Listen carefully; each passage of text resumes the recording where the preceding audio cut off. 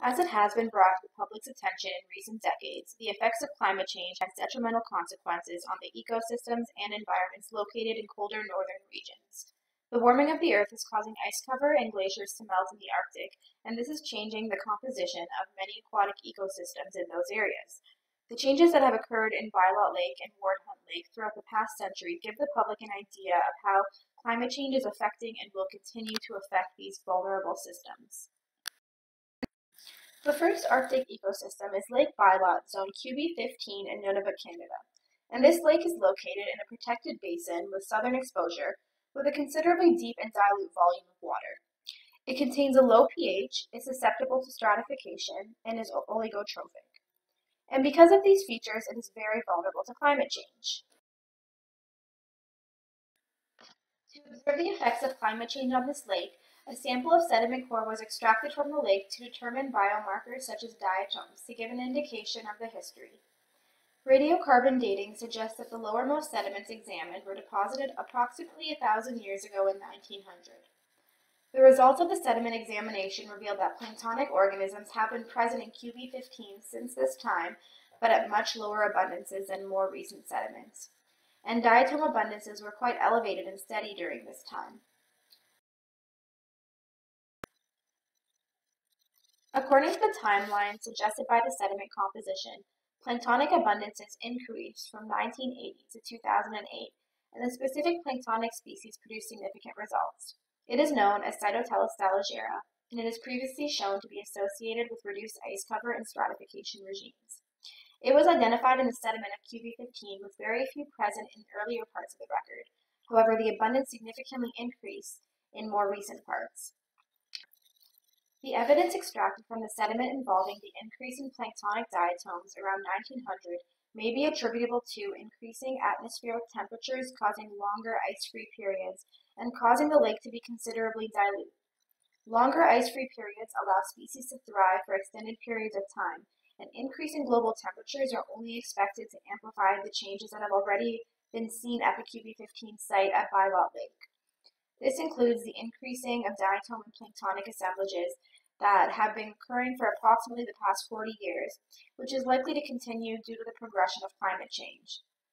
Areas of the lake that are more acidic, oligotrophic, and dilute are expected to experience more pronounced changes in species assemblages because those features are more vulnerable to the effects of climate change.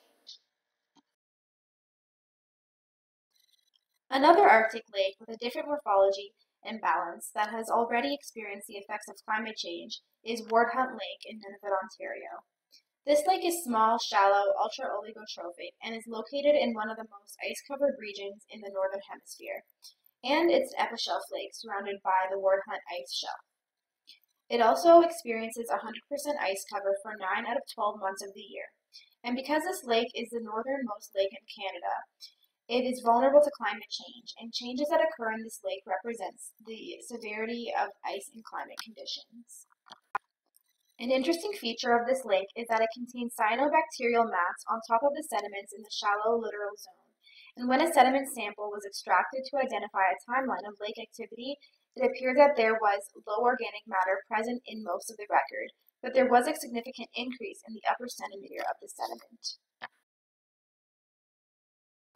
Only 2 diatom taxa were identified, and there was a significant increase in the abundances of these diatoms, which were only present in the upper 2.5 centimeters, with even more in the upper 1.5 centimeters. Another important change that occurred around the 2.5 centimeter depth of the sediment was a sharp increase in chlorophyll and beta-carotene concentrations. This indicates that there was a recent increase in productivity in Ward Hunt Lake.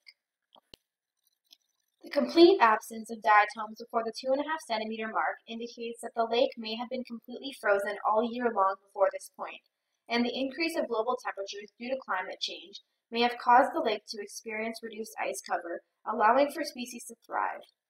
A very intriguing observation obtained from the sediment sample was the sudden and overwhelming abundance of diatoms that had no previous traces in the sediment.